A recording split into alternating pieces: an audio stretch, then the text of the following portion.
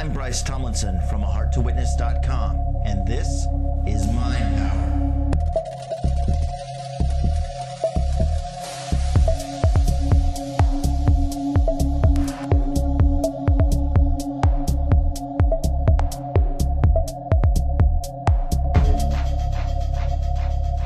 Hi, my name is Bryce Tomlinson from howto.com, and today I'm going to do my very first Movie Edit Pro 15 Plus tutorial. And at this point, I've just bought Movie Edit Pro 15 Plus from Magix, and I'm still awaiting them sending it to me. So you'll probably notice on the top of the screen it'll say download version. So I'm still waiting for the box to show up in the mail, and I've got something like 19 days left on the trial. Hurry up, Magix, please. Can't wait. Anyway, what I'm going to teach you how to do today is something really simple. What we're going to do is we're going to make a video loop. Now, for those of you familiar with multimedia, it's a very common practice to use an endless loop piece of video that you can run as a background for text or for a presentation or something, or just as stock footage during a clip, during a piece of video. So it's a very common practice to have seamless, endless loop videos. And today I'm going to show you how to make your own video loop. So what we need to do first is we need to find our clip. Of course, you're going to go into Import. I have set up a camcorder backup folder where I have all my extra footage from my camping trip that I also put up on YouTube. And there's a whole bunch of these video clips, and I'm looking for stuff that was recorded on the 28th through the 29th and so on and so forth. Most of it is very short clips, and we can preview it here in the preview window. And I'm looking for any particular clip that is one that I want to loop. This is the one that I want to work on right now.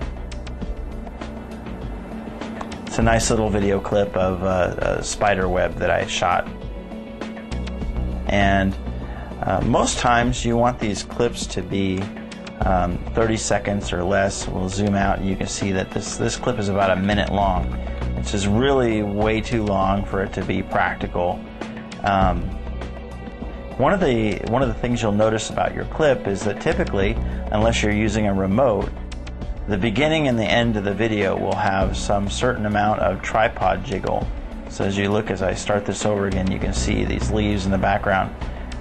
There's a little jiggle on my tripod as I push the button on the camcorder, and we want to cut that off.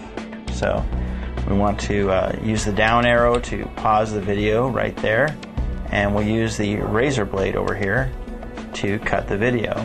Now we click on that piece of video and use the delete key to remove it. Now once you cut off the extra piece of video, you want to move this down to the 0 on the timeline. And then of course out here we want the video to be a maximum of maybe 30 seconds. So out here's 30 seconds, right? And we're going to make it a little shorter than that, and you'll see how.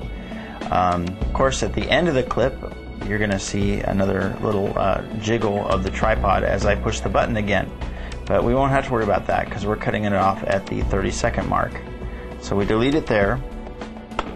Again, hit the delete key.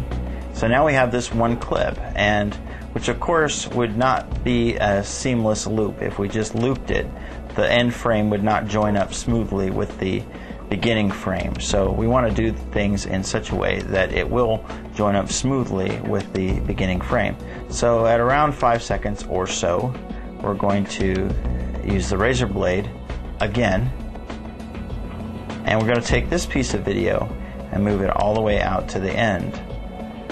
And we're going to take all these pieces here and move them back down to 0. Since you don't need the audio, you need to ungroup using these chain links here where it says ungroup, and then delete the audio tracks on both of them.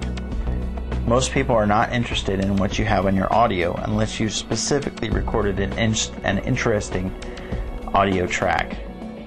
So now we're going to select the end piece of the track, which, as you see, does not join smoothly with the other track. If you just skip right to that part, it has a sudden jump, and we want to eliminate that sudden jump by moving it inward and making a smooth fade.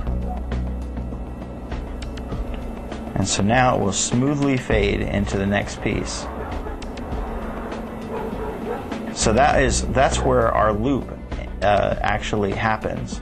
And then it just jumps from the end frame back to the beginning frame. And that's where you have the smooth transition through the fade.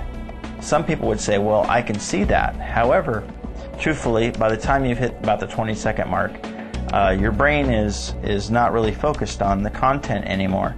And so that fade will pretty much happen very seamlessly without most people noticing. Now you go to export your video, of course. So you go to export video, file, export video. I choose to export my videos as MPEG format only because that's what my camcorder puts out, and I want to put it back out in the original format. If you click on the Advanced tab, you'll find something very important in here, and that is the Smart Render box here. Smart Render is very cool in that it will allow you to re-render stream video directly back out to a new MPEG file without having the video re-rendered. However, it has an interesting side effect sometimes, and that is that sometimes during transitions you will have little jitters or desynced video. So in this case, I have unchecked this box so that it renders every file and the video comes out smoother because of it. Of course, you want to set your quality settings the way you want them. In this case, I'm just pretty much going with the default DVD format. Since this is my second narrow path video, I'm going to call it narrow path 002 and click OK. And now it is mixing down the video, as you can see. And when it's done, it's going to come up and play the video, and you get to see what it looks like. Okay, and our video comes up and starts playing. It'll approach about 25 seconds, and then it will fade into the new piece. You see how smooth that was, and how it just went right back to the beginning without any kind of an interference in the video.